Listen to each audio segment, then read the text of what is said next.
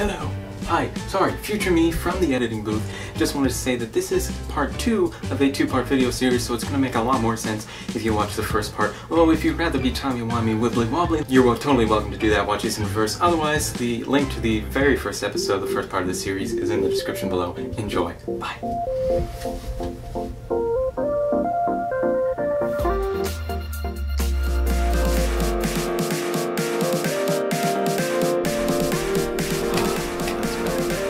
The best box set that you can buy for Doctor Who.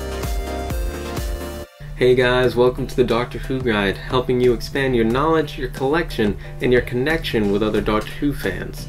Here on this channel we post video guides, reviews, tips and tricks for expanding your collection. If you want to see more content like this, definitely subscribe.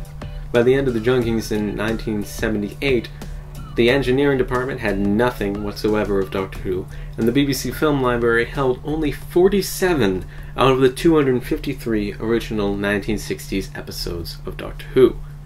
Only 47 episodes. Things were looking pretty bad. The BBC then hired Sue Malden to take on the project and to clean up the mess that had been made. She was in charge of figuring out just exactly what the BBC had, but this was tricky because they still wanted to reassure people that they had not been as careless as they had been. The film library was then turned into the film and video library, and thus it was in charge of taking care of both types of media. Everything was in one place. So Sue Malden needed something specific to track down within this mess of BBC film program reels lying around. She chose Doctor Who not only because of its archival value, but because of its cultural presence.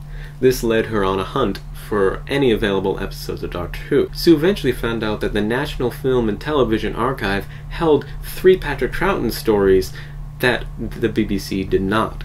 She was able to get a hold of those copies and asked them where exactly they had gotten them. The National Film and Television Archive told Sue that they had bought them from BBC Enterprises. Sue Malden, the head of recovering these Doctor Who episodes, didn't even know about the marketing branch of the BBC. It turned out that BBC Enterprises had a huge store of BBC programs that they had made copies from and sent out to broadcasters worldwide. So following the transfer of all the episodes that BBC Enterprises still had, the number of episodes held by the BBC went up to 101. That was quite an increase, but there were still 152 episodes to go. However, Sue now had a paper trail to follow, albeit a badly kept paper trail, but a paper trail nonetheless. This meant she could see what copies of Doctor Who episodes were made and exactly where in the world they were sent to. They were sent out to many broadcasting stations in 30 different countries. However, there was a problem with the process.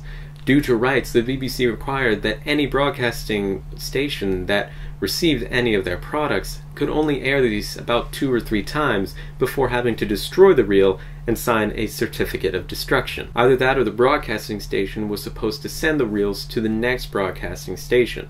This system was called bicycling, and it was really the only hope left for finding any Doctor Who episodes. Through efforts made through official programs run by the BBC, or by programs that were run by unofficial fans called missing episode hunters, who were just dedicated to going to these countries and chasing down every possible Doctor Who episode. It was also made known that there were these Doctor Who episodes that were missing, and the hunt was on. There have been many rumors, many dead ends, many hoaxes, and many false trails that have been tracked down by BBC and fans alike. However, many episodes have been recovered, and in strange places. Rumored that some episodes were found in a Mormon church, to car boot sales, to basements, or to cupboards of houses that the BBC owned. Many episodes were found in unlikely places, including broadcasting stations around the world. I'm going to need my notes for this. 2 Doctor Who episodes were found in Australia, 3 in Cyprus, 1 in Dubai, 4 in Hong Kong, 1 in New Zealand, and 15 from Nigeria. Definitely going to look there again. Blue Peter even announced that anyone who found and returned a missing episode would receive a life-size Dalek. That was in 2006.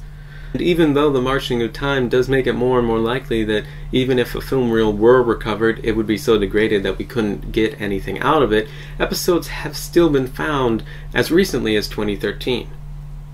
So what is your opinion? There are many rumors that the BBC in fact owns all their copies of the Doctor Who episodes and are merely waiting for the right time to release them.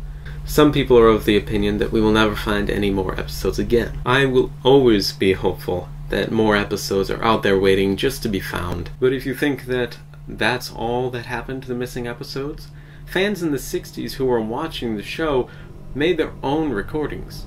People ranging from a 14-year-old who hung a mic from a flower pot in front of his TV speakers. He's gotten us incredible recordings and have now been restored with linking narration. And if you want to find out where you can find the audio of these missing episodes, I've got videos linked in the description below. If you want to know more about the missing episodes, the bulk of the information in this episode was gleaned from the Missing Episodes documentary, Doctor Who: The Lost Episodes by Sean Lay. I have a link to that in the description, along with the Wikipedia page for the Doctor Who missing episodes that's just chock full of information.